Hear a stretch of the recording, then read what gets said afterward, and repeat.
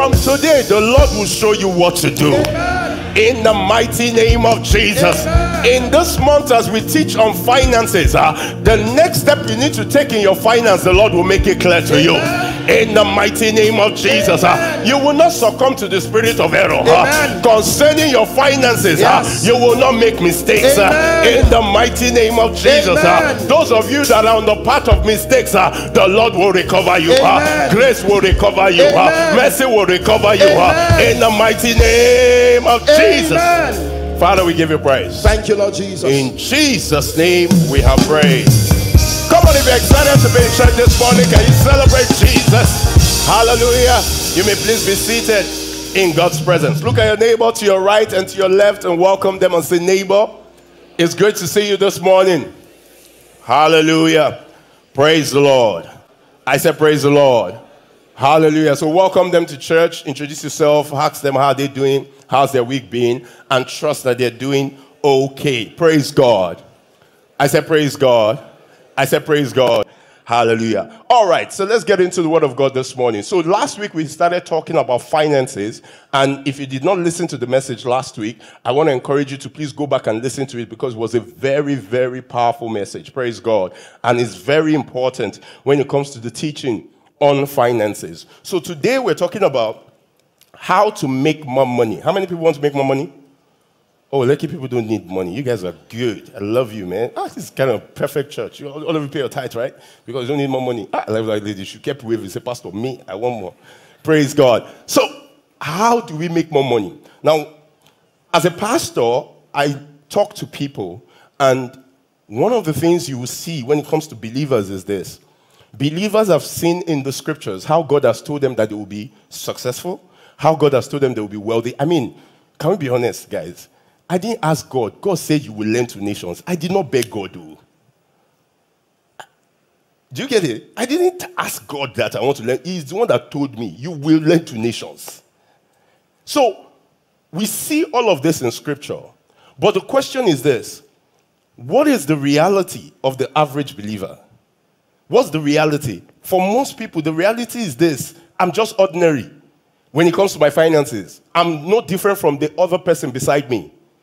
And we see that a lot. In fact, so much so that we now have believers that they believe a part of the Bible, but they don't believe other parts of the Bible. So when it comes to finances, they say, Sarah, whatever will be, will be. But when it comes to healing, God can heal. But for money, God gives money to only pastors. Praise God. But the truth is this. God's word is real. God's word does not fail. So the question is this. Why is it that there's a difference between my reality and what the word of God is saying? Why? And if you're asking that question, you're not alone. That is the question a lot of people are asking. Why is there such a difference between what I trust God for? I mean, I put in my effort, I do my best, and at the end of the month, no matter how hard I try, 150,000 naira, maybe. No, there must be more than that. There must be more than that. And the truth is this, there is more than that. And that is why we are teaching on this subject. And unfortunately, for some of us, what we've been told or what we've learned is when it comes to money, there's a popular song. You know that song now? Should we sing it together? 1, 2, go. Give, and it will come back. Come on now. Turning over. Praise God. So we sang that song. We sing that song all the time. But the question is this: I've given. I'm still waiting for the guy who must go from heaven. But when it comes to finances, you must understand how finances work. So, when it comes to the subject of making money, the first thing that you must deal with is the mentality. And that's why we spoke expressly about that last week. Because if the mindset is wrong, you will produce the wrong thing. So, that mindset is the foundation. And that's why you must go back. See, whenever you listen to a message, don't just listen to the message and go. Sit with it. Because if the mindset is wrong, then your outcome will be wrong. So when it comes to making money, the first thing is this. What is my mindset? And we spoke about that last week. The second thing when it comes to making money, and for those of us that are into career, please pay attention. Because I wish I knew this before I started a 9-to-5 job. Probably I may not have done 9-to-5. Money is the reward for creating value. Write it somewhere. And let me just warn you ahead. This teaching today might be very academic. But the question is this. Will you take what you need to change your life? Money is what you are rewarded for creating value. You are not rewarded for wearing suit and tie and going to the office. You are not rewarded for sending email. Can I bust a bubble? You are not rewarded for attending meeting. Because some of you, I'm in a meeting. Money is the reward for what? Creating value. So the question this morning is this. What exactly is value? So the way you create value, one of the great ways you create value, please pay attention to this. People have always said, you create value by solving problems. That is true, but that is not complete. Why? There are problems in a lot of places. And you can solve problems that nobody is willing to pay for. And you can solve problems that nobody is able to pay for. So, value is when you solve a problem that people are willing and able to pay for in a way that you end up with a profit. Value is what? By solving a problem that people are willing and they are able to pay for in a way that you make a profit. You know, and if you are not into market understanding, you have a challenge if you are doing business. You know, people say that in Africa is a big market. If I want to do something now, all I just need to do is to get one person in Africa to buy 10 naira times 1.5 billion people. That's 15 billion naira. I'm a rich man. Let's sit down first. In Africa has over 1 billion people. But how many people in Africa can spend up to $12 a day? They are not up to 400 million. Let me say it again. Africa has almost 1.5 billion people. How many people in Africa, based on the last statistics I checked, can spend up to $12 a day? We are not up to 400 million. Same thing for Nigeria. They say, oh, Nigeria is a big market. In Nigeria, we have 200 million people. Let's say we do. Most of the people in Nigeria, when you look at the demography, there's something called bottom of the pyramid. They are the lowest of the lowest of the lowest. Why am I showing all these statistics to you? If you say you are solving problem and there's nobody that is willing or able to buy it, my brother, my sister, you have entered a trap. So, value is when you what? Solve a problem that there is what? People that are willing and people that are what? Able to buy it. That's why those that do real estate in Lekki and Ikoyi and those that do real estate in the other places, their margin is different. Is it because the soil the same? In fact, can I be honest with you? Sometimes this soil there is better than what is here. But why is this place more expensive? Because of the people's earning capacity here and their willingness to put money for it. So, if you don't understand this thing, this is why you go to a job and they're only paying you 150,000 naira and you are so angry. The question is this, what's the value you're adding to the organization? Because you are paid based on value to the organization, not based on your sweat. Did you hear me? You are paid based on the value to the organization, not based on your sweat. So if you like, carry typewriter, carry fax machine, whatever you do, send email. The question is this, how much value is he adding to us? That's why you people think that you work harder than your CEO. You are a joker. All the personnel cost in your organization, everything, ask those that know. All of you, no matter how many you are, it's just one line in the financial statement. One line. Glory to God. I said glory to God. So it is important you understand this concept of value. Now, as I talk about the concept of value, remember I said it might sound very academic, but just follow me. Oh yes, I did not read the scripture to you. This scripture, I read it, I was angry. Ecclesiastes chapter 9 verse 14. Please let's open to Ecclesiastes chapter 9 verse 14. Hey, yeah. Because some of you still say, Pastor, you know, the love of money is the root of all evil. Continue. Ecclesiastes chapter 9 verse 14. See what the Bible says. I want to read the Message translation to you. I read this scripture, I just laughed. See what the Bible says. The Bible says, there was a small town with only a few people in it. I'm reading the Message translation. A strong king came and mounted an attack, building trenches and attack posts around it. Verse 15, this is the emphasis. There was a poor. Notice what the Bible said. There was a poor but wise man. Why? If you are wise, you shouldn't be poor. But you can be wise and be poor. If you don't apply the wisdom you know. But I will come back later. Whose wisdom saved the town, but it was promptly forgotten. They forgot him in a hurry. See what the Bible now said? He was only a poor man after all. I will never be poor in my life. No. They can forget you if you are poor. I did not say it, it's the Bible. They forgot this guy in a hurry. Even though he saved the people. Glory to God. I said glory to God. So, if you don't understand the concept of value, you will just be fighting your boss on your salary.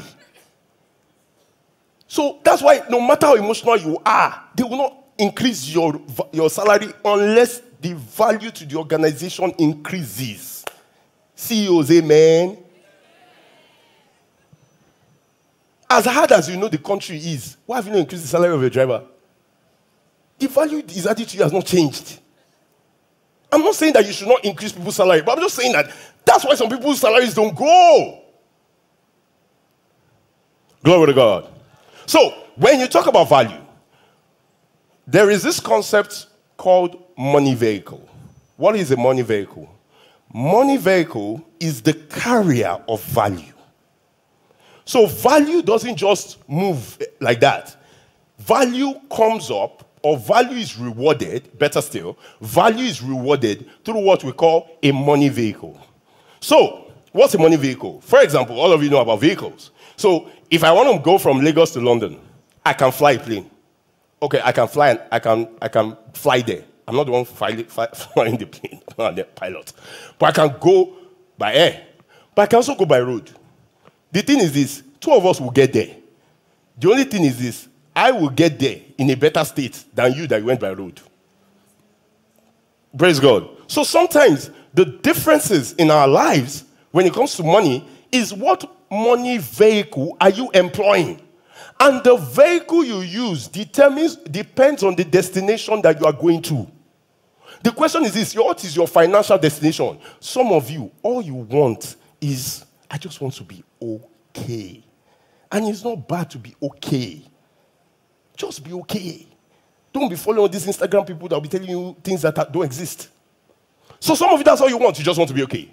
Some of you, you have big dreams and big visions. So ultimately, the money vehicle you choose is dependent on the destination. So it's just like in Lagos here, in Lagos, from Lekki to the mainland, you can enter Danfo. You can enter Keke, Mayowa. Just that the Keke may not get to the mainland because it may fly off third mainland. You can enter a boat. You can enter a car. You can enter a helicopter. It depends on what you want to achieve. So let's quickly talk about what are some of the money vehicles. Because if you don't understand what a money vehicle is, you will not know how money comes. And that's what I'm trying to show you. How does money come? The first money vehicle is your 9-to-5 job. And let me say something here very quickly. You know, people come and say, anybody, if you want to be rich, you must be an entrepreneur. That statement has gotten a lot of people in trouble because it's not everyone that is wired to be an entrepreneur. So be saved. One way that God blesses people is through a 9-to-5 job. And in a 9-to-5 job, when you start a 9-to-5 job, what happens to you is this. You begin to grow based on achieving certain tasks. Then for you to get promoted, which is where your next financial miracle will come from, you need to start performing at that next level. Then at a point, you need to learn management skills so that you now become a manager. At a point, you need to now start knowing more about the business. There are people that are billionaires today based on 9-to-5. The only problem is this. They are very few. But do they exist? They do. This is public record. How much was the CEO of MTN paid in 2022? Do you know? It was paid on PayPal. It was paid 850 million naira. That is minus, you know, I was saying, I said, the way some people travel and they collect ESTA code, if they carry all their ESTA code, they can manage their expenses for the whole year. Because they'll give you ESTA code, but they'll still provide breakfast, lunch, and dinner for you. Excuse me, what are you now doing with the ESTA code?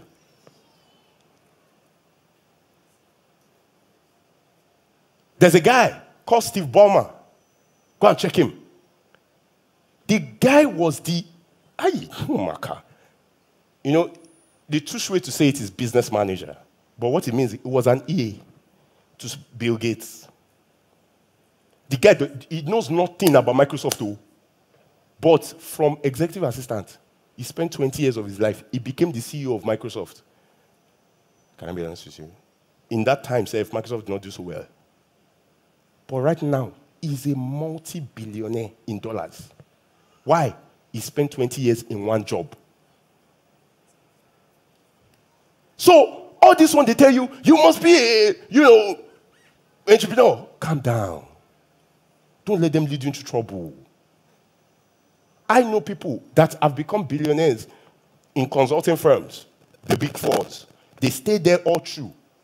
They spent 20 years of their life. And they became a partner. Do you know what partners make? You know, it's okay to get salary, but there's something better. It's called profit share. It's called profit share. Your share of the profits. Your own salary is defined. Share of the profits is undefined.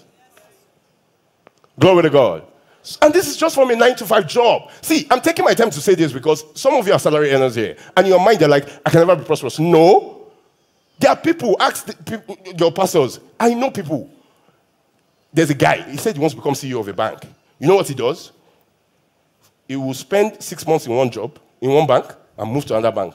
Once he does that, he has jumped 2 levels. Why? He knows where he's going. It depends on the money vehicle you want to use. Glory to God. I said glory to God. So you can have a 9-to-5. But the question is this. What should I do on my 9-to-5? Very important. On your 9-to-5, there are a couple of things you must do. Number one, you must know what matters to the organization. You must work in what matters to the organization. Then if you are going to become CEO, you need to translate from just knowing your job to developing something we call high income skill. A CEO is not recruited. Most times, a CEO is appointed. And they're appointed based on their skill. Why? Because when you are CEO, it's not about how well you can sell, do tailoring. It's not about how well you can do the small stuff.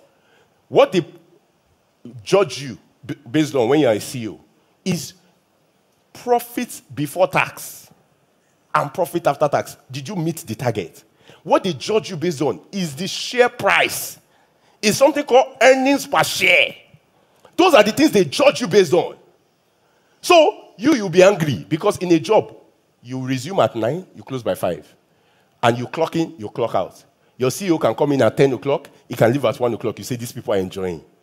The problem is this, their own measure is not by 9 to 5. It's by whether stock price moved or not.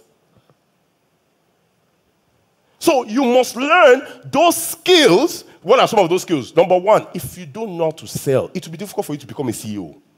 Because you are not just selling, you are pushing people to sell. Number two, if you don't know how to build connections, you can't become a CEO. A CEO must build connections. A CEO must have executive presence.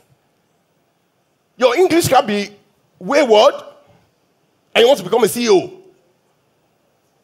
Praise God. So there's some things you need to learn. Glory to Jesus. I said glory to Jesus. So that's the first one. Very important. So the next thing is high income skills. Now, when it comes to high income skills, someone says, okay, Pastor, can I learn high income skills as a salary earner? Yes. But one big difference is this. As a salary earner, you're paid for your time. As an high income skill person, you're based on outcomes and outputs. I remember the story. Okay, no, let me not use that story. But so high income skills. What are some high income skills? Sales. One of the wealthiest people in 9-to-5s are salespeople. You know why? There's the normal salary, then there's commission. And what they live on is on commission, not on salary. So you must begin to think about, how do I move from just earning like this to now start developing high income skills?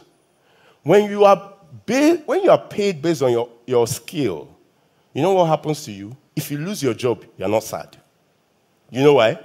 That job was just one of the ways that you made money. I know this one. I know this story. There's a guy, he's a software engineer. And recently he lost his job. So I was talking to him because I know him very well. I said, and I know him because I know him. The job was just 10% of his monthly income.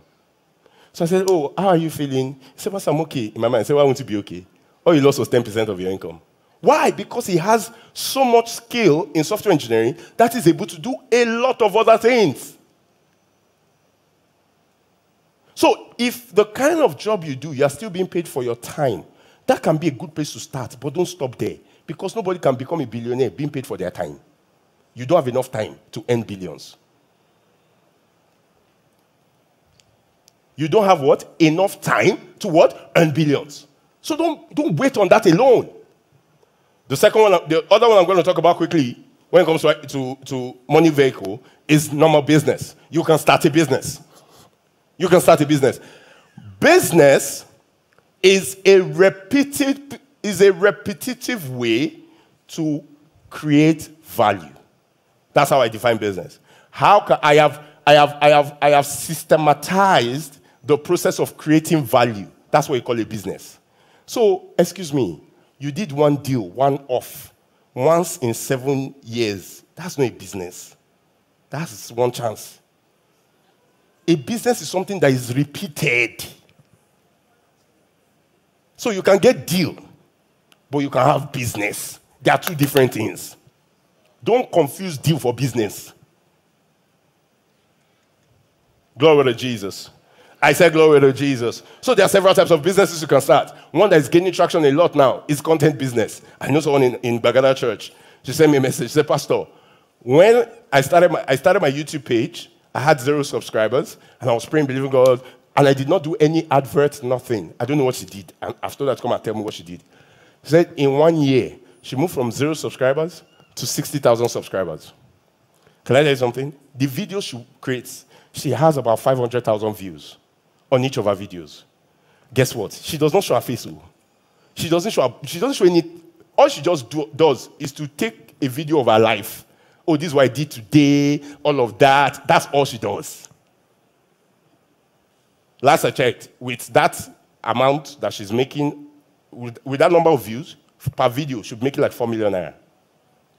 But you will go to work 9 to 5. Sweat. No matter how you try, 150K. You need to think differently. That's just one example. Glory to Jesus. I said glory to Jesus. So you can do business. There are different types of businesses you can do. But make sure that there is a repetitive way to create value. Remember my definition of value. Because if there's no repetitive way to create value, it's just hustle. Because some of you are in hustle, you are not in business. Glory to Jesus. I said glory to Jesus. The other way to make money is investments. And this one, I'm very passionate about this one. There are different types of investments. There's low-risk investment, there's medium-risk investment, and there's high-risk investment. What's low risk? Low risk, low return. An example, fixed deposit in a deposit money bank licensed by the Central Bank of Nigeria. I hope you heard what I said. Because some of you have gone to do fixed deposit with Awalawa. They now took your money. You now say fixed deposit does not work. I don't know who sent you there. So fixed deposit in a deposit money bank licensed by the Central Bank of Nigeria. So that there will not be problem. So someone say, Pastor, but the rates are small. What is he doing in your bank account? So let's just do something. And the other one is what? Medium risk. What's medium risk? Medium risk, medium return. So what's medium risk? For example, your brother says he wants to start a business. You give him money. He may succeed. He may not succeed. And because your brother, if the money goes, what will you do? You report him to your father. There's nothing you can do. So the money might come, the money might go. You can borrow somebody money. You have agreement. We all did those things. But at the end of the day, the guys come and say, the money is gone. What will you do? Carry him to jail. Even to carry the person to jail, you spend money. You now have to ask yourself, is there wisdom in pursuing this thing? Glory to God. So, medium risk, medium return. So, you can start a business yourself. You can invest in a business. You can invest in a business. And then there were some other businesses that came up. You know, they'll collect your money. They'll give you double in 6 months. How many of you did all those things? It was medium risk. Why? Some of us, we chopped inside. And some of it chopped us. Praise God. So it's medium risk, medium return. There's one that my brother was still asking me, Mayowa, these people, won't they return our money? I said, okay, can you move on? Because they even tried, they had an app, so you could see your money on the app. But right now, the app doesn't go again. They're gone. So you must be ready. Then the third one is high risk investments. What's high risk? High risk, high return. This kind of investment, just be ready. You see, and this is one of the reasons why people enter financial ruin. In fact, I hope I could get there. If I can't, I'll do that in the next service. One of the reasons why people have financial problems is because they make financial mistakes. What is a financial mistake most people make? You invest money into a business you don't understand, and that money is not money that you can walk away from. Any money you want to invest in a high risk, medium risk, make sure you can walk away from it. So that the money doesn't take your life. So, high risk, high return. So say, Pastor, you know, these things are fake. Let me tell you something. This one, I know. I'll give you a good example. I know them. When all these WW, 6 months, 3 months, the guy carried 40 million. Not in this devaluation, no. 40 million. Took it there. I said, guy, you get liver. For 6 months, every month he will call me, Pastor, my blood pressure. Pastor, I said, don't worry. The Lord will help you. After 6 months, they gave him his 40 million, gave him another 40 million. He carried the 80 million. He went to go and buy a house. He's still living in the house today. So this one is not, it's real. But I know one. Double. The third time. And you know the way this thing is. When you invest now, maybe you invest 1 million. You get 1 million back. You say, this thing, they work. Instead of it to use wisdom, take out your principal. Invest only the profit so that if it goes, nothing do you. But instead of that, you say, no. Yeah, the more the merrier. Continue. Is it Merry Christmas? So you guy took the 2 million, put 2 million down to 4 million, say, Washiri, this one is just going to make everything. In that carried the 4 million, oh boy, he could not find them again. Money all gone. Glory to God.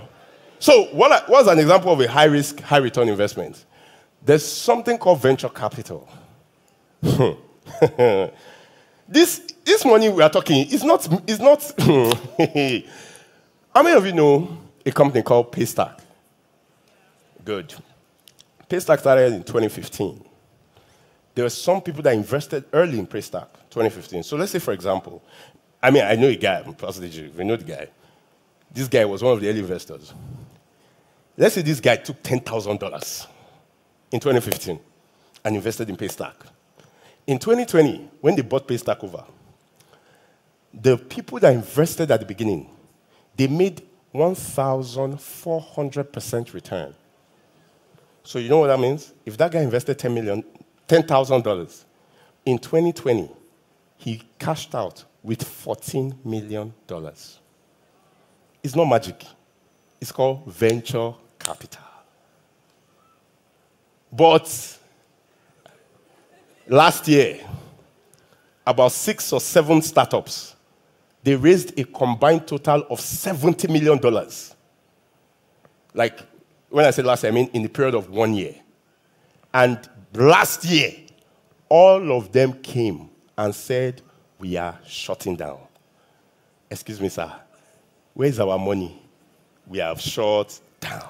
The money is gone. What happened to the investors? They've gone.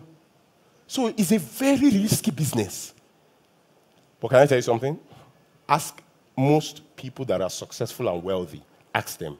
Most of them, if not all of them, they have a portfolio of high-risk investments. That I've put money here. If it goes, my life will not change.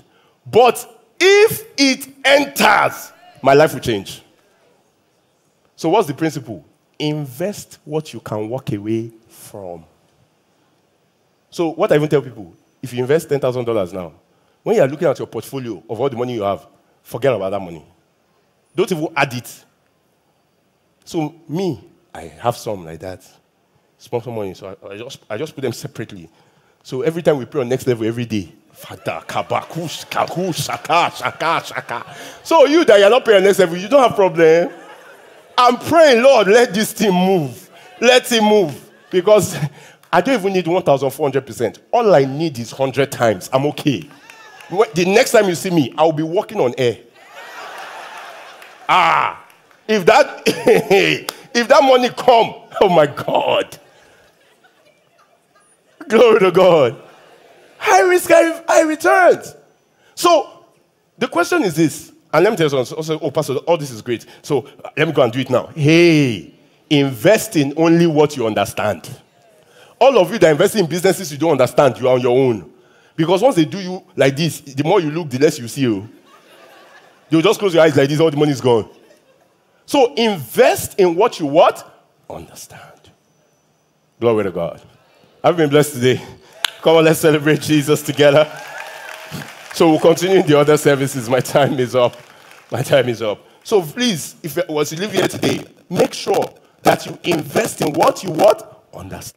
Don't invest money you cannot what? Walk away from. And let me tell you something. I'm just going around here. I'll continue the next service about this, but I've put my notes aside. Someone say, Pastor, I'll become wealthy by how much I make. No. You don't become wealthy by how much you make.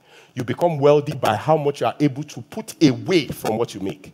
This is why a lot of people that are athletes, all these entertainers, after they have stopped raining, you don't hear them again. How many of you remember Ronaldinho? Do you remember Ronaldinho, footballer? I hope you know. It's documented. There was a time Ronaldinho went to jail. His friends had to come and bail him. He didn't have money to bail himself. Can you imagine? Can you just imagine? I'll share a start in the third service about Kobe Bryant. Oh, God. So, the measure of your success is not by how much you make. It's about how much you can put away and invest and make from those investments. Praise God. Hallelujah. Come on, let's celebrate Jesus together one more time. Praise God. Hallelujah.